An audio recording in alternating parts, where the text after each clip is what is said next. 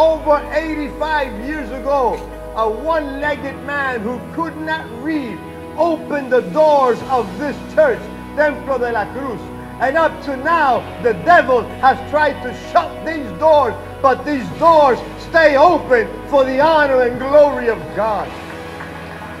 Never before like we have now, Templo De La Cruz people and the church at large, never before have we had such a tremendous opportunity to do God's work. Hello? Oh my Lord, have mercy on these people who are trying to say that Jesus is not divine. I want you to know that if Jesus were not divine, this church wouldn't be here.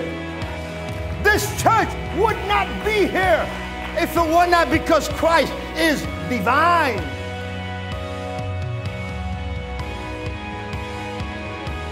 He was constantly saying, the hour is near. Sometimes we get discouraged because we feel like the Lord's timetable is too long. He has a purpose for you and I. And that's to take you from glory to glory and to do new things in your life. We're talking about new blessings, new ministry, new opportunities, to put a new song in your heart. It may have been good, but it's going to be better. Why? Because Jesus saves the best for last.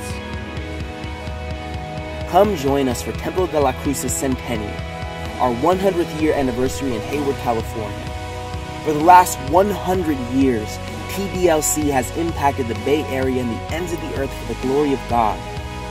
We begin September 9th with Legacy Sunday.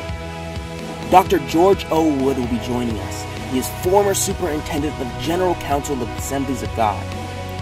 We continue on September 12th with our revival celebration, as international evangelist Roberto Lugo joins us. We will be having a banquet on September 15th to celebrate our 100th year. On September 16th, we will be closing out with our closing service with Bishop J.W. Macklin, Senior Pastor for Glad Tidings Church of God in Christ.